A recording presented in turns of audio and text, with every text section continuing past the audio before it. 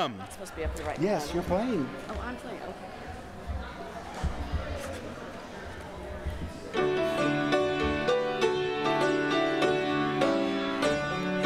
Joy to the world, the Lord has come. Let earth receive her King. Let every heart prepare him room. And heaven and nature sing, and heaven and nature sing, and heaven and nature sing. Joy to the earth, the Savior reigns. Let men their songs employ, while fields and floods, rocks, hills and plains, repeat the sounding joy, repeat the sounding joy, repeat the sounding joy.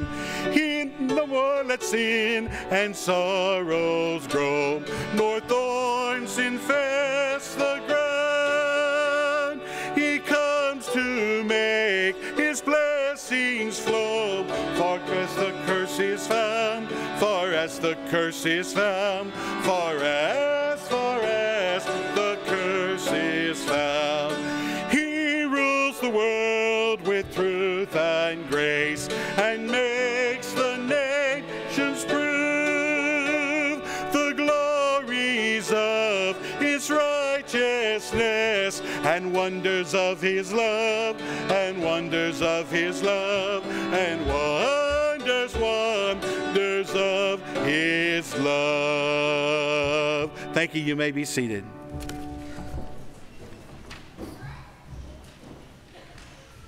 Well, welcome to Lakeview Church for the Hanging of the Greens. It's going to be a great night tonight. You know, Thanksgiving's finally over, right? So the Christmas music can start. Cheryl always, she likes to start Christmas music about September. I like to start it about December 24th. But listen, Christmas is coming. Families are coming, turkey and dressing, Santa, the elves, the snowmen, all the goofy hats. Buddy the Elf is coming. That's my wife's favorite show. Rudolph the Red-Nosed Reindeer is coming. Today on the TV I heard Bing Crosby and Andy Williams, and I know Mariah Carey's coming with hers. But you know, in the middle of all of this, the reason for this season is because Jesus is already coming. In fact, he's already here. The Messiah is here. The Savior of the world is here. The God of the universe has come to visit us. And what a thing to celebrate. Amen?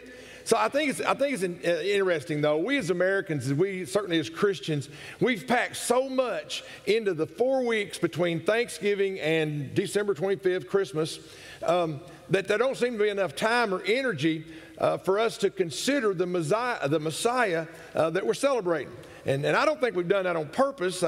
We haven't purposely taken Christ out of Christmas, but with all of our busyness, we've just kind of buried him under layers of snow and presents and decorations and family traditions and food and all of that stuff. I mean, I don't know about you, but sometimes Christmas seems like trying to put 5 pounds of fun into a 3-pound bag. Amen? It's just not enough time. We gripe all the way through the season. We don't think about how special the time is. And sometimes, you know, my Christmas schedule, my December schedule, it just seems like it fills my calendar kind of like a takeout container from Golden Corral, right? I mean, you just fill it up to the point where it don't shut anymore.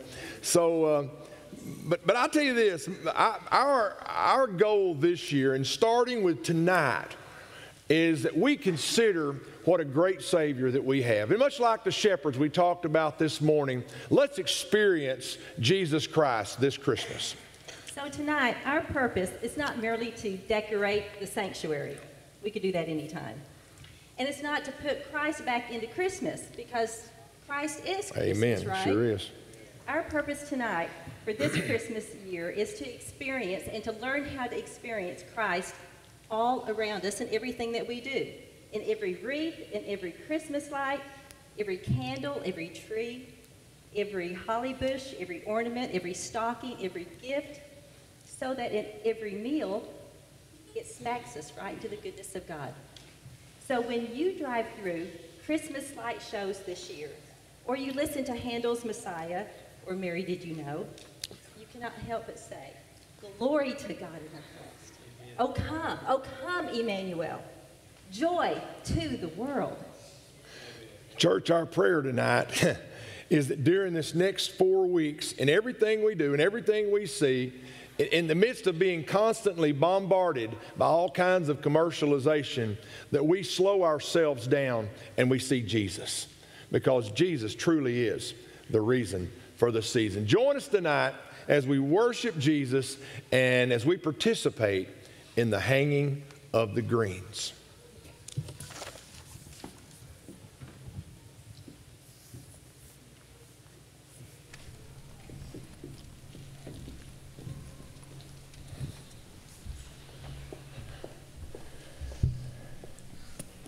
Please stand with me as we recite this prayer together. Our Father, we long for the simple beauty of Christmas, for all the old familiar melodies, words and symbols that remind us of that great miracle when He who had made all things came one night as a babe. Your only begotten to be born to chosen earthly parents. But in that longing, let us even more yearn for your renewed presence among us, even as we celebrate the coming of your Son.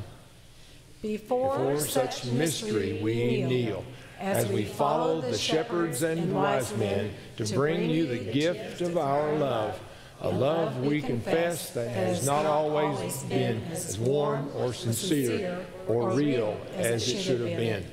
Now, as we enter into this Christmas season, we pray that love would find its beloved, and from you seek grace to make it pure again, warm and real. Great Lord, by your mercy, guide our outward actions in such ways that our inward being is formed in faith, hope, and love. May the decorations we offer engage our senses during this Christmas season and enliven our praise and worship of you, our great Almighty God. In the name of the Child of Bethlehem, our risen and coming Savior, Jesus Christ. Amen. Would you remain standing as we sing, "O Come, Let Us Adore Him"? Oh, come, let us adore Him. Oh, come, let us adore Him. Oh, come, let us adore Him, Christ the Lord.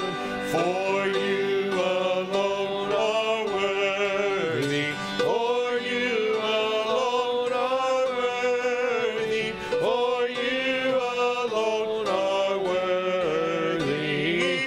Christ the Lord will give you all the glory. We'll give you all the glory. We'll give you all the glory. Christ the Lord. Thank you. You may be seated.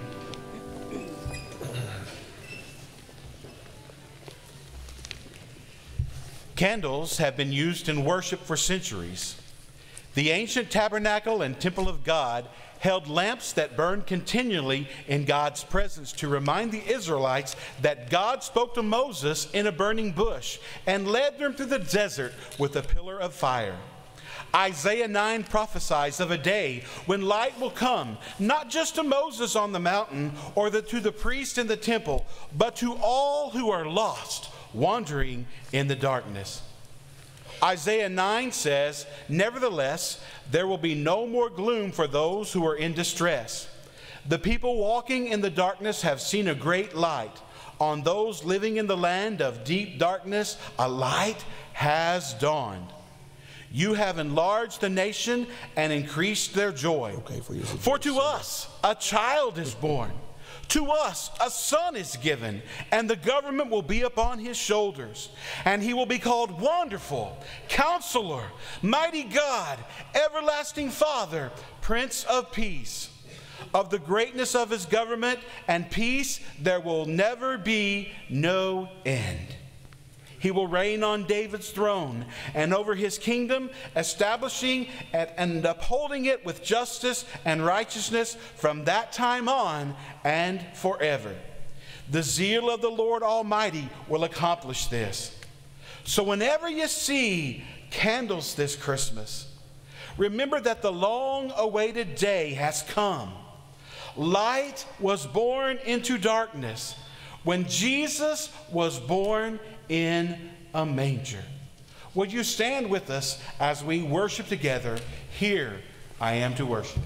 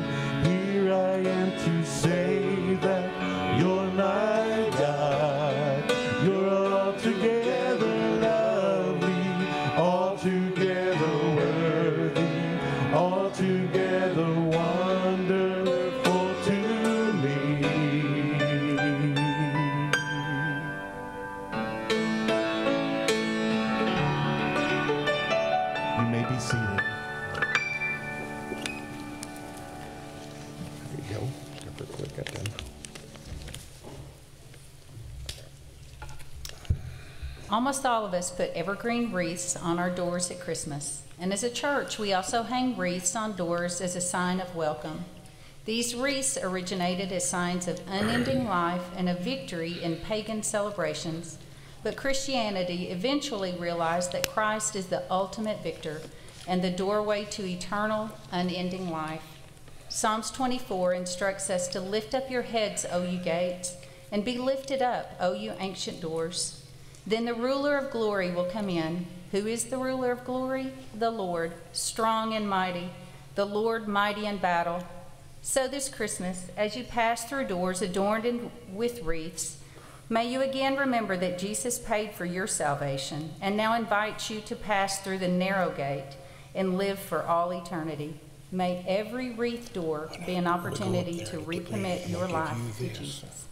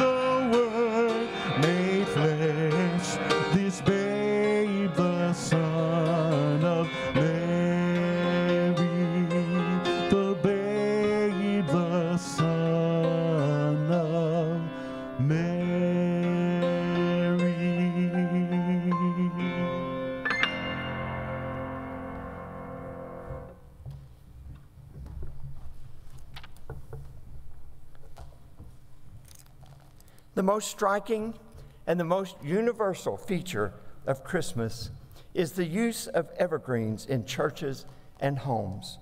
Still, many traditions involving greenery originated in Druid, Celt, Norse, and Roman civilizations.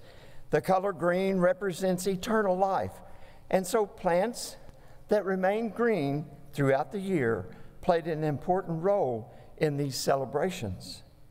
Because the use of greenery had pagan origins, early church leaders often objected to their use. But as these people groups converted to Christianity and learned to worship the one true God, evergreens were used to teach God's unchanging character. Malachi 3:6 says, I, the Lord, do not change. Hebrews 13:8 says, Jesus is the same yesterday, today, and forever. From now on, when you see greenery, remember that you can trust God and His promises. We can celebrate Christmas because we know that Jesus is not going to change His mind about saving us and giving us eternal life.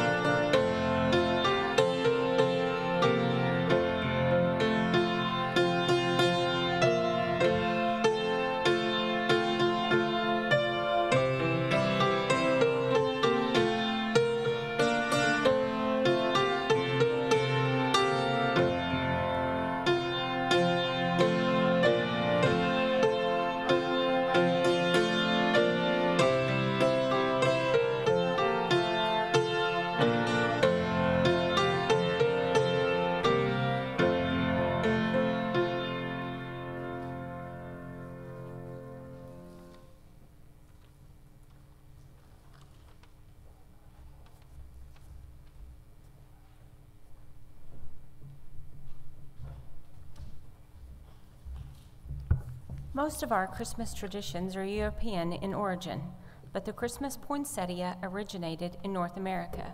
Poinsettias are native to Mexico and Central America.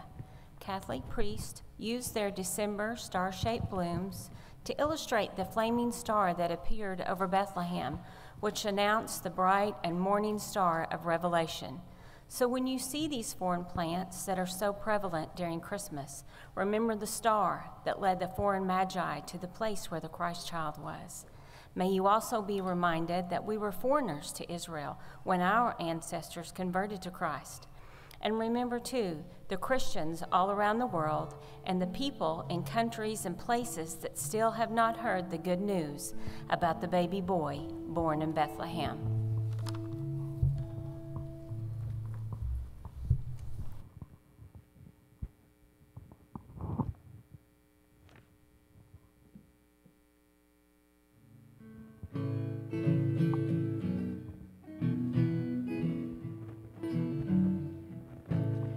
Beautiful star of Bethlehem, shining afar through shadows dim, giving a light for those who long have gone, guiding the wise men on their way unto the place where Jesus lay. Beautiful star of Bethlehem, shine on. Oh, beautiful star of Bethlehem, shine upon us until the glory dawn. Guiding light the way unto the land of perfect day. Beautiful star of Bethlehem, shine on. Beautiful star, the hope of light, guiding the pilgrim through the night, over the mountain till the break of dawn. Into the light of perfect day, it will give out a lovely ray. Beautiful star of Bethlehem, shine on.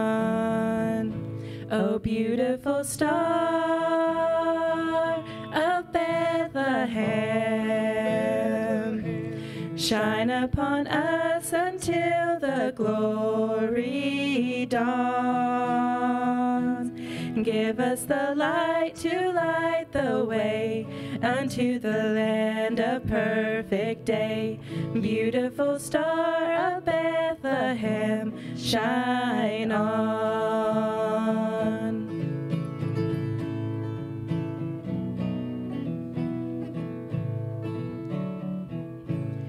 Beautiful star, the hope of rest for the redeemed, the good and the blessed. Yonder in glory when the crown is won. Jesus is now that star divine, brighter and brighter he will shine. Beautiful star of Bethlehem, shine on. Oh, beautiful star of Bethlehem, shine upon us until the glory dawn. Give us the light to light the way unto the land of perfect day. Beautiful star of Bethlehem, shine on. Beautiful star of Bethlehem, shine on.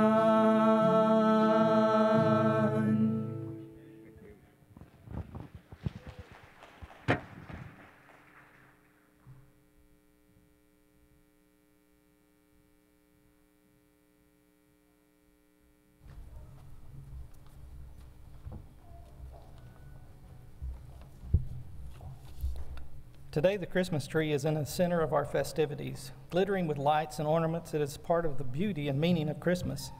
However, in times past, ancient peoples, including non-Jewish people, would decorate trees with gold and lights in order to worship false gods and to celebrate fertility and prosperity. Jeremiah 10:3-5 tells us, "For the customs of the peoples are worthless. They cut a tree out of the forest, and a craftsman shapes it with his chisel. They adorn it with silver and gold. They fasten it with a hammer and nails so it will not totter. Like a scarecrow in a cucumber field, their idols cannot speak. They must be carried because they cannot walk. Do not fear them. They can do no harm, nor can they do any good."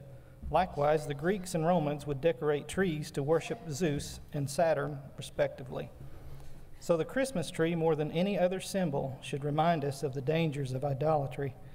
You and I are constantly prone to worship other gods, like materialism, the American dream, or even our own children and families. So this year, whenever you look at a Christmas tree, ask yourself, what God or gods do I worship? Am I putting family or presents or even decorations first in my Christmas? We must worship the God who died on a tree for all those who believe.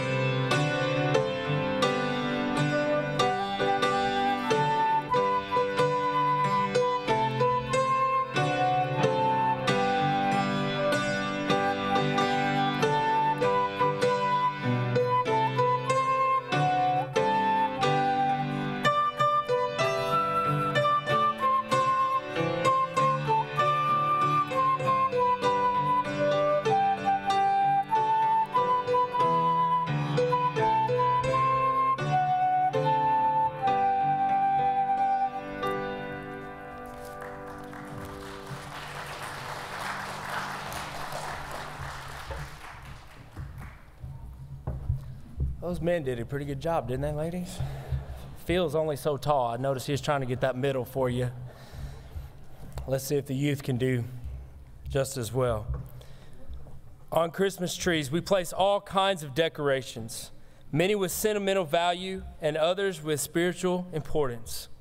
Tonight, we will hang a series of decorations sometimes called Christmas. Christmas are not that old. They were invented in 1957 by a woman named Frances Spencer. While making homemade decorations for her church's Christmas tree, Mrs. Spencer based her designs on the ancient symbols of the church to constantly remind us that Christmas is not about us, but it's about Him, Jesus. So as you see beautiful decorations on Christmas trees all about you, may they remind you that Christmas is not about us, but it is all about Jesus. Let's stand together as we worship. Go ahead.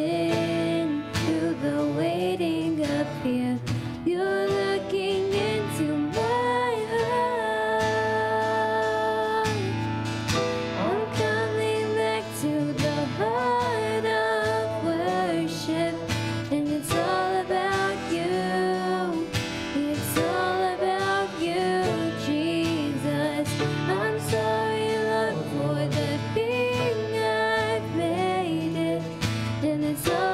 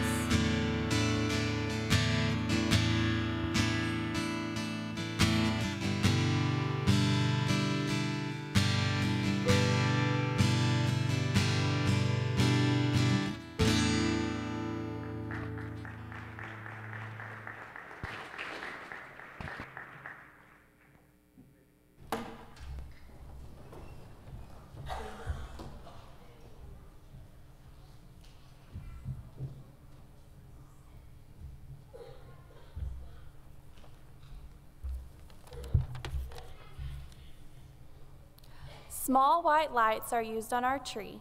Jesus referred to himself as the light of the world. Yet another place in Scripture he says, "You are the light of the world. A town built on a hill cannot be hidden. Neither do people need to hide a light under a lamp and put it under a bowl. Instead, they put it on a stand, and it gives light to everyone in the house. In the same way, let your light shine before others, that they may see your good deeds and glorify your Father in heaven."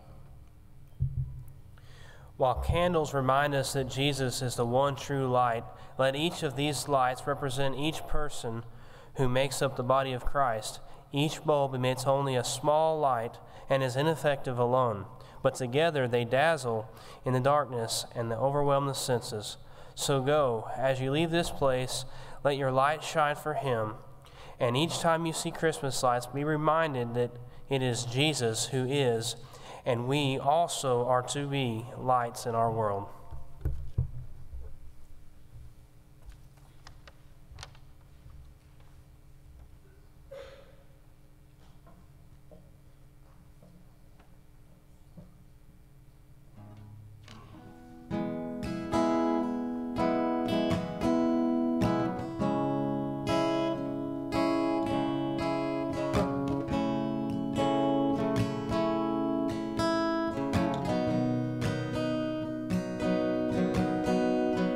There's a little flame inside us all.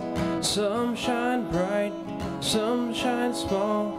The rain will come, the waters will rise, but don't you ever lose your light. In this life you will know love and pain, joy and sorrow. When it hurts, when time gets hard, don't forget whose you are. There's a little light of mine, I'm gonna let it shine. This little light of mine, I'm gonna let it shine, I'm gonna let it shine.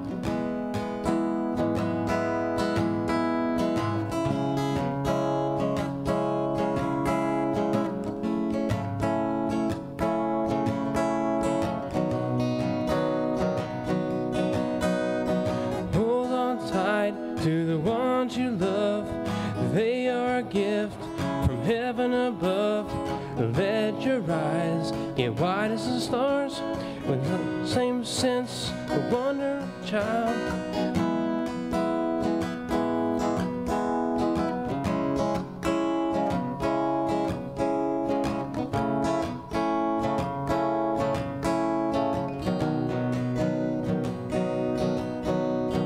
This little light of mine, and I'm gonna let it shine.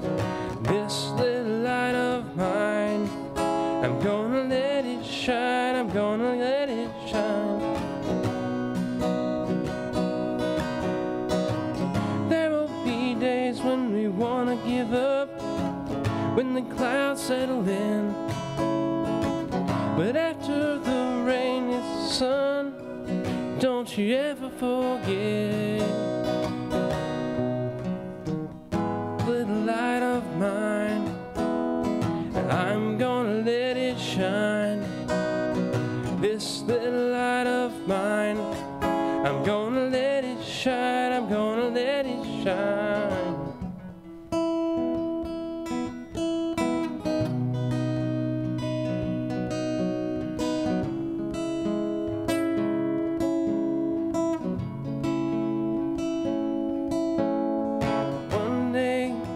There'll be no pain, and when we're finally see Jesus' face. So until then, I'm gonna try to face the dark and let my little light shine. This little light of mine, I'm gonna let it shine. This little light of mine, I'm gonna let it shine, I'm gonna let it shine.